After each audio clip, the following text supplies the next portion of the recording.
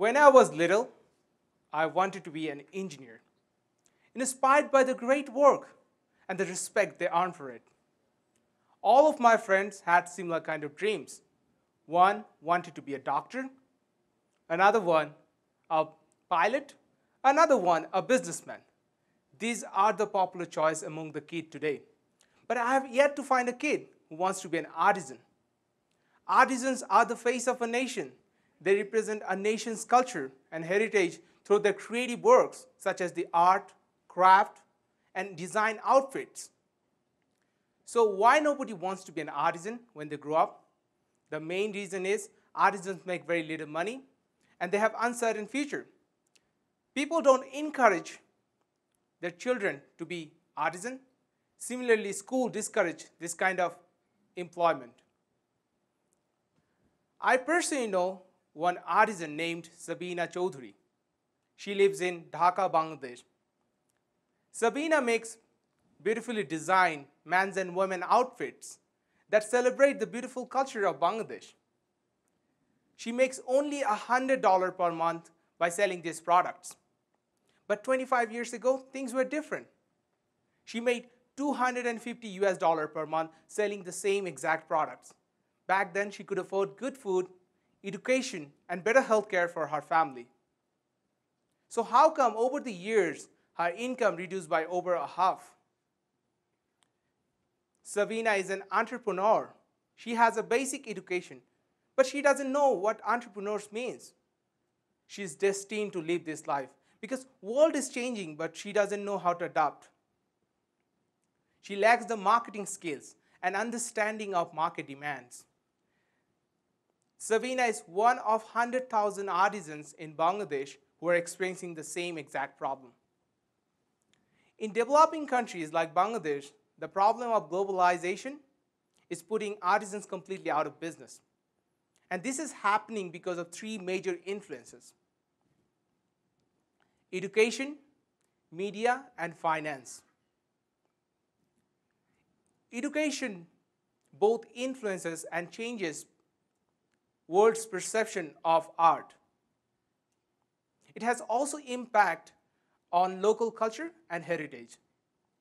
Before the British colonial period in Southeast Asia, children learned art, craft, agriculture, religion, mathematics, and history. People were more connected with their community and they had more humanity because this education focused relationship.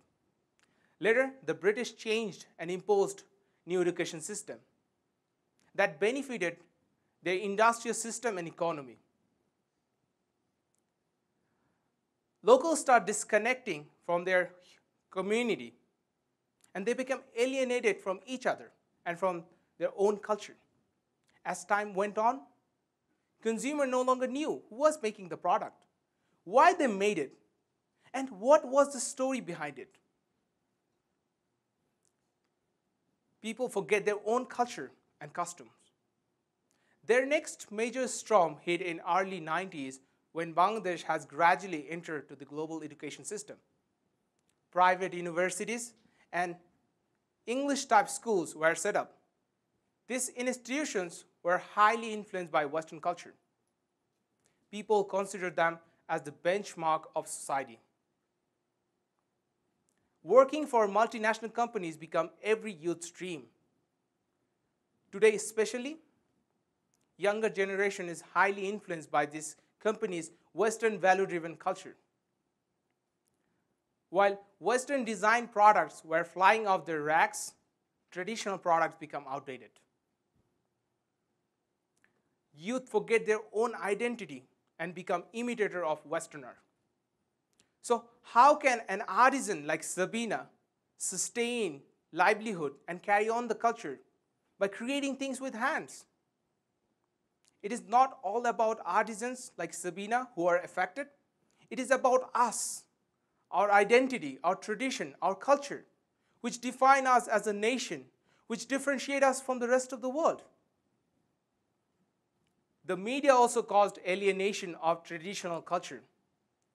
Artisans cannot compete with big businesses as these big businesses taking over all the TV channels for their promotion. all TV shows, movies, dramas, fashion shows, and advertisement promoting 24/7 the wealthy lifestyle of Western countries. The media influence people's perception of better lifestyle. People no longer valuing and buying goods that celebrate the unique culture of Bangladesh. In last 25 years, Bangladesh has gradually entered to the global satellite channels. As we started watching Saturday morning cartoons, artisans like Savina had started losing their customer to the Western design products. People start buying these products because they have been overexposed and they are forced to like them. It is true, throughout the world, people buy what they see on TV, and this overshadows tradition. Additionally, artisans lack the skills and financial capacity to compete with big businesses. Artisans are the people who work to make a noble living with their craft. People who deserve respect, how they perpetuate their culture by creating things with hands and creating things with love. Financial differentiation makes it impossible for an artisan to survive in 21st century. Global brands has multi-million-dollar marketing budget and use media-driven celebrity endorsement to promote their products, whereas an artisan has very little visibility.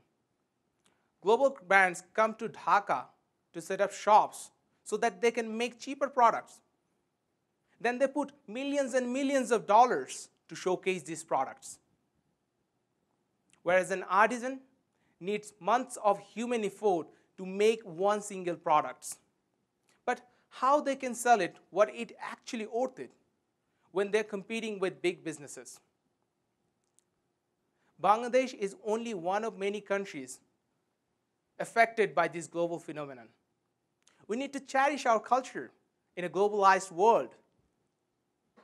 I'm not asking you to stop globalization because at this point it's not possible. What I'm asking to change your point of view towards your buying behaviors. When we are about to buy something, our first priority should be local artisans. As a consumer, we are responsible for this. In supporting artisans, we're giving them an opportunity to develop their products. I personally believe if we start right now, very soon these artisans will compete with global brands. As I said earlier, I wanted to be an engineer, but I didn't end up pursuing engineering as my career. Instead, I completed my bachelor on marketing. I started my career with a marketing agency. I was unsatisfied with countries' big business attitudes and not doing enough to fix the problem our people facing from. So I quit the job. I started working for underprivileged artisans in Bangladesh. I provide them with consultation on marketing and product innovation and connect their beautiful works to the global audience. This is something give them opportunity to live their dream and the confidence they need to carry on their work. I would like to show you a special bow tie named Tiger Bow, made with the traditional fabrics of Bangladesh. Bow tie is recognized as a Western product, but this specific bow tie is a reflection of Bangladeshi culture, the reflection of the soul and the design of artisans. This bow tie is made by Savina herself. Since I started working with her, her income has gone up from $100 to $150 per month. But it is not, it was. But it is a beginning. These people deserve to live their dream of being an artisan. By supporting local artisans, we can support community that raised us, preserve the uniqueness of our respective countries, and also celebrate the diversity of this planet.